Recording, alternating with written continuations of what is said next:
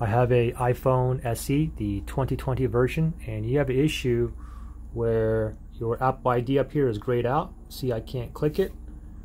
Very easy to get you up and running, okay? So first thing is this. Let's go ahead and click on your settings.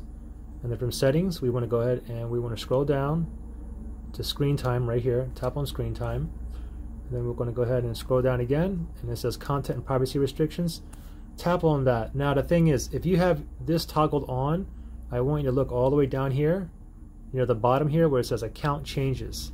You can see mine right here says don't allow. Let's go ahead and change that to allow.